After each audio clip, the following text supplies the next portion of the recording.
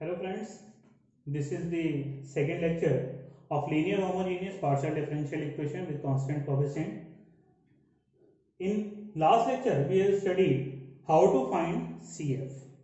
Now in this lecture we will study rules to find particular integral.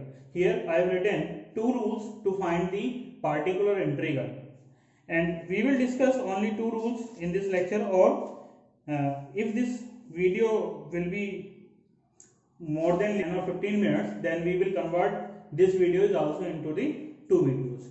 So the first method is when RHS is of the form e raised to power ax plus by, then pi of 1 upon f d dash e raised to power ax plus by.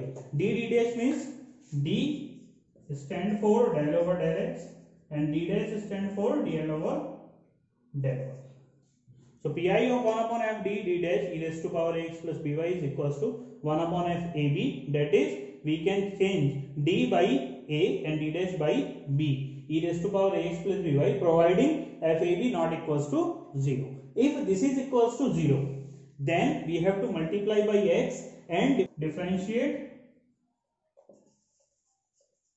denominator with respect to d. Then put d equals to a, d dash equals to b.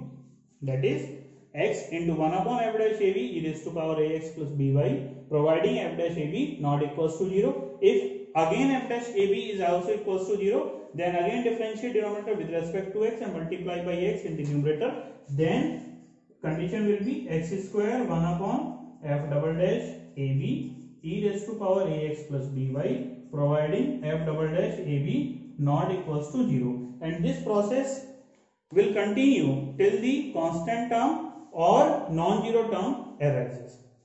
And the second method is when RHS is of the form sin ax plus by or cos ax plus by, then pi of 1 upon f d square d dash square sin ax plus by or cos ax plus by is can be changed into, that is, we have to convert d square by negative of a square, d dash by negative of ab, and d dash square is equal to negative of b square. And if there is sine, then put sine. If there is cos, then put cos. And the same condition, this particular denominator cannot be equals to 0. If it is equals to 0, then again we have to multiply by x and differentiate denominator with respect to d. Then again replace these particular terms. Right? So we are moving on to some questions based on these particular formulas. So this is the first question. Question number 1. Solve del 2 z over del x square minus 5 del 2 z over del x del y plus 6 del 2 z over del y square is equal to e raised to power x plus 2y. So to start this question, first we have to identify this type of problem is, this is the second order linear homogeneous partial differential equation with constant coefficient. So to solve this, we have to put del over del x equals to d, del over del y equals to d dash. So d square minus 5d dash plus 6d dash square z is equals to e raised to power x plus 2y. So we have to find auxiliary equation first. For auxiliary equation, we have to put d equals to m and d dash equals to 1. Then equate to 0 the bracket of LHS. So m square minus 5m plus 6 equals to 0. This is the quadratic equation. You can solve it. As usual, after solving we get two roots, 3 and 2, both are distinct. Roots are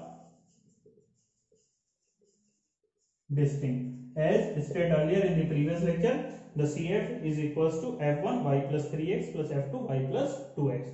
Now we have to find the pi, that is pi of 1 upon this particular bracket into this particular function.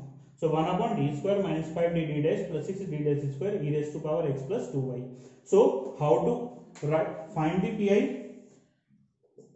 That is pi of 1 upon f d dash e raised to power ax plus by is equals to 1 upon f ab e raised to power ax plus by, providing f ab not equals to 0. So here, what is the value of a? A is 1 and the value of b is 2. So we have to put d equals to 1 and d dash equals to 2, providing f ab not equals to 0. That is 1 upon 1 minus 5 into 1 into 2 plus 6 into 2 square e raised to power x plus 2y. So it is equals to 1 minus 10 plus 24 e raised to power x plus 2y, that is 1 by 15 e raised to power x plus 2y. So general solution GS is equals to CF plus PI, or Z is equals to F1 y plus 3x plus F2 y plus 2x plus 1 upon 15 e raised to power x plus 2y. Now we are moving on to the second question. Now solve 4 del 2 z over del x square minus 4 del 2 z over del x del y plus del 2 z over del y square is equal to e raised to power x plus 2y. So to solve it, as earlier studied, putting del over del x equals to d, del over del y equals to d dash. So this particular condition exists. After for a we have to put d equals to m and d dash equals to 1, then equate to 0 the bracket of LHS, that is 4m square minus 4m plus 1 equals to 0. On solving this quadratic equation we get m equals to 1 by 2 1 by 2, that is roots are equal. And this is also said in the previous lecture. CF is equals to f1 y plus x by 2 plus x f2 y plus x by 2. Now moving on to the PI, that is PI of 1 upon 4d square minus 4d d dash plus d dash square e raised to power x plus 2y.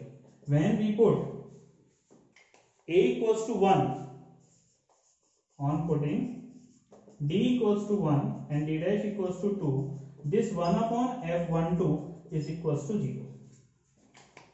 4 minus 8 plus 4, that is 0. So the condition failed. When this condition failed, that is if FAB is equals to 0, then PI is equals to x into 1 upon f dash AB e raised to power ax plus by. That is, we have to multiply by x and differentiate this denominator with respect to d. That is x into 1 upon 8d minus 4d dash, and we are differentiating with respect to d, so this d dash will become 0. Now this condition exists. Again put d equals to 1 and d dash equals to 2, so this again will equals to 0. Again it is equals to 0. So again multiply by x and differentiate it with respect to d.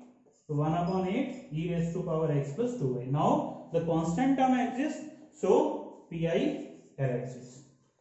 And you know GS is equals to CF plus PI, or Z is equals to F1 y plus x by 2 plus xf2 y plus x by 2 plus 1 upon 8 x square e raised to power x plus 2y. So this is the second question based on first formula, when PI becomes 0. Now we are completing this video at this stage, and problem based on the second formula will be addressed in the next video.